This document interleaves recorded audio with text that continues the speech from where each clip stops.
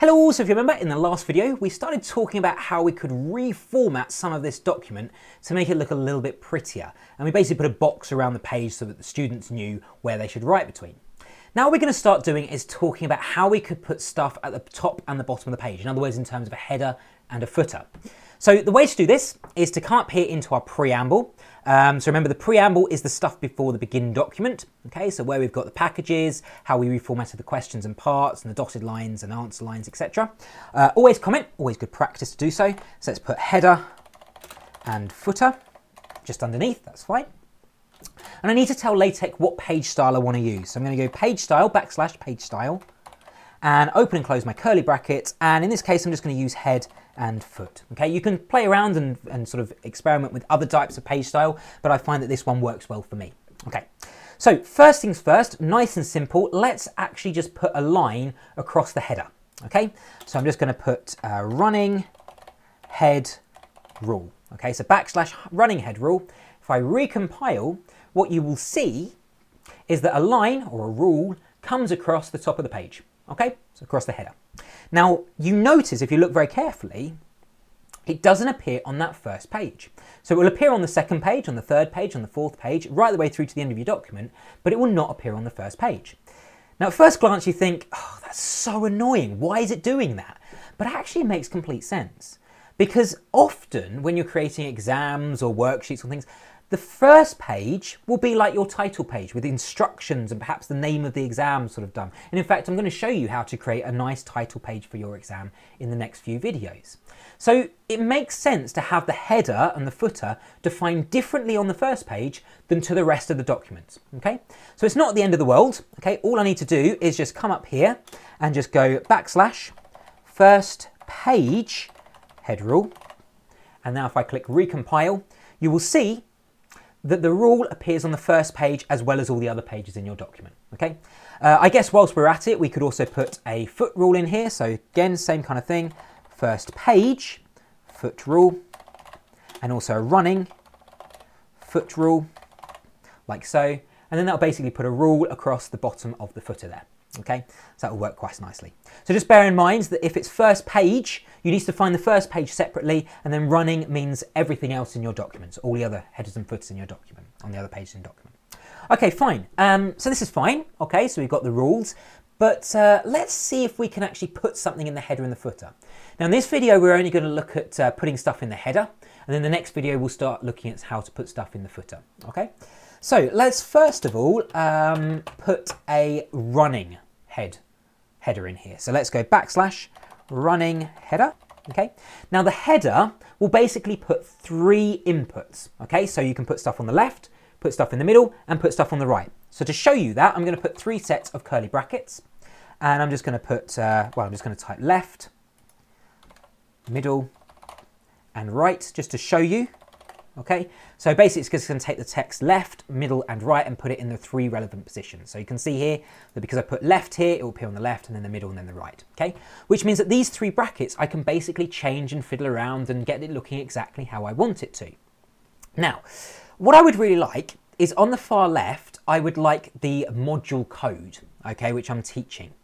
But what I don't want to do is have to dig through the code every single time and have to change the module code, say if I'm teaching a different module. I really want to use this as a template, which I can just copy and paste every single time and make it as easy as possible to edit, okay? Which means that I don't want to be digging through code. So I think rather than typing the module code in here, okay, what I'm going to do is actually define a new command. So I'm going to come right to the very top to make it really easy to find, okay? And in here, I'm just going to put my details, okay? And I'm going to define a new command. And again, I need to put 2 inputs. If you remember, the first input is the actual name of the command, which I just need to type every single time. So in this case, let's just call it the module, okay? In fact, let's call it module code, okay? And then the second bracket, what the actual module code is. So again, in this case, let's just call it foundation. So let's suppose I'm teaching the foundation module, okay? But again, I can change that to be whatever I like if I'm using a different template, okay? So it's a really easy way of changing this. So now if I come down here, I can change my left. So where it says left at the moment, I can just go / and module code. And you notice that because I've defined a new command, LaTeX has already installed it, okay, and it will already suggest it for me. So I can just click module code down here. So now if I click recompile, you will notice that left will now change to whatever I put in my module code. So you notice here I put foundation, okay? If I want to change it to the higher, I can just change it there. And then if I click recompile, that will change to higher for me, okay? So it's a nice way, and it means that I don't have to have details like that buried within the code that I would need to dig through and change every single time, okay? Okay, what do I want to put on the right then? Well, let's suppose I want to put the paper title on the right-hand side. So again, I'm going to go new command. I'm going to go paper title in the first set of brackets. That's my command that I'm going to type every time. And let's suppose this title is just going to be the end of module exam. And again, by putting it here, it just means it's a template, so I can change this really easily every time. So I come down here to write, can just change this to paper title, like so. Now if I click recompile, you can see that right will change to whatever I've got the paper title called, in this case of end of module exam. Okay, what about the middle then? Well, the middle I'm going to do something slightly different. I'm actually going to put an image in the middle. Okay, so I'm going to put my logo. So the way to upload a logo onto Overleaf, I haven't really shown you what's going on over the left-hand side, other than this is where your document is found. Okay, you notice there's three documents, there's three sort of buttons over here. Okay, so you've got first of all new file. Now if I click new file, that would basically bring up a completely blank code file, a completely blank middle document, which allows me then to create another exam if I wanted to. Okay, so I could have multiple exams down here on the left-hand side. If I click new folder, which is the middle button, I can actually start storing stuff in folders, which can be quite handy. Okay, but the one which I'm actually going to use is this one here, which is upload. And I've got various different options over here on the left, but I'm actually going to upload this from my computer. So I can either click select from computer, or what I'm actually going to do is just simply drag and drop my logo across in there. Okay, and it will upload quite nicely. And you can see, just quickly check, there's my logo there and it will appear. Okay, so let's go back to example exam then. Okay, so I need to actually include that graphic into my document. So I need to input that graphic into the document. So I'm going to show you how to do that. And this technique will work if you want to, for example, include a graphic within your questions as well. So say, for example, you've got a graph that you want to include, you would just simply type / include graphics, okay? Include graphics, then you can see curly brackets appear here. Now by default, I've got image header as my name of my file, so all I need to do is just type image header. Now LaTeX or Overleaf will actually bring up whatever graphics are installed. So if you've only got a few graphics, you could probably quite easily find it this way. Or you could continue typing the name of that file up here. So if I just click on that, then that would work nicely. Now, things to bear in mind if you're including graphics, the best graphics that work for Overleaf and LaTeX are either PNG documents or PDF documents, okay? Perhaps EPS documents would work as well. But yeah, I've just used a PNG document. Best way of getting a PNG document, by the way, just import it into PowerPoint, right-click, save as picture, and then it will automatically save as a PNG document. So a little tip there. Okay, cool. So let's now compile this and see what we get. Now this is going to be ridiculous because you can see that my logo is just there, but it's just way too big, okay? It's not being included properly on this screen, so I need to scale my image. So the way to scale my image is to come between include graphics and where I've included the name of the image, put square brackets, and I could either scale it according to either scale, width, or height. I'm going to use width. So I'm going to go width, and just to show you there's different ways of including sizes in LaTeX, I'm going to do it in terms of the text width. So I'm going to go width equals. Now the text width is going to be everything from this left line over here, so this left line over here, to everything to this right line over here. Okay, so this is my text width. So this kind of gives you an idea. I think about 20% of that distance will be fine. So what I'm going to do is just simply type 0.2 or 0.2 of the text width. And notice that I'm including text width as a command, okay?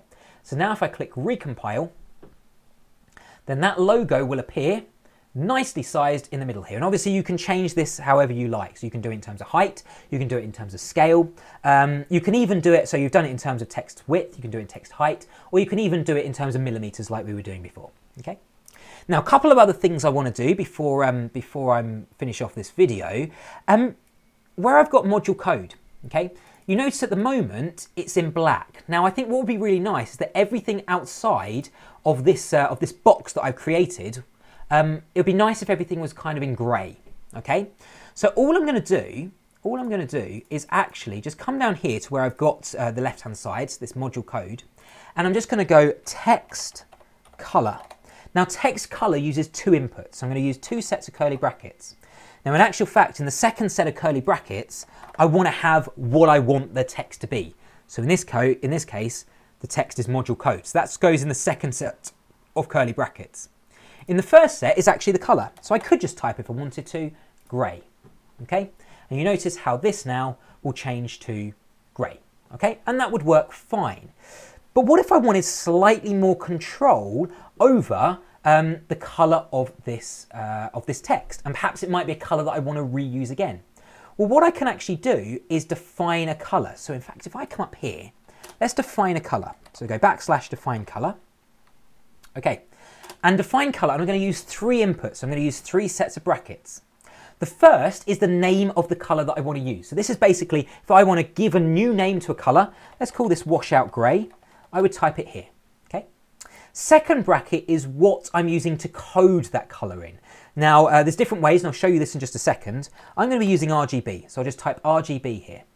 And the last one is the actual code of the colour itself, so what the actual colour is. Now, the best way of doing this is actually just coming to Google, okay?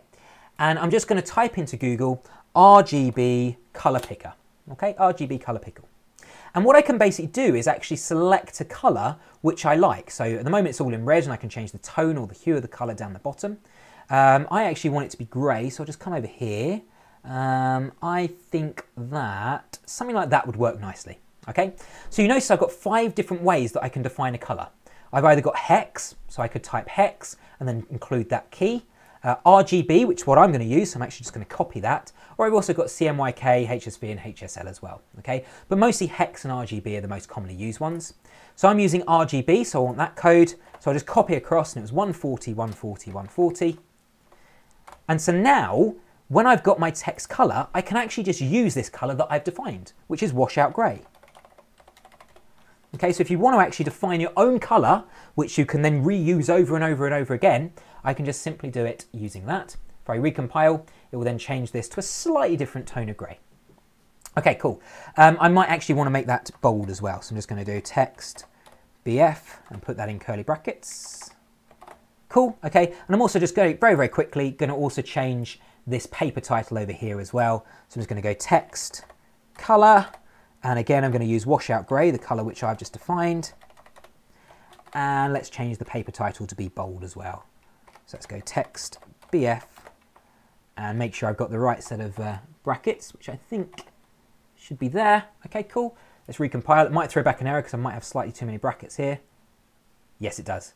Okay, it's not an issue because Overleaf will still compile, but it's basically that I've just got too many brackets. So I'll just recompile that. And there we go. Okay, cool. Now you notice that's just all of the headers in the document. If I also want it on the first page, very simply I can just copy this. So copy all this code, copy it down here, and I can just change running to first page. So now if I recompile this, you'll notice that the same header will appear along the top there as well, like so.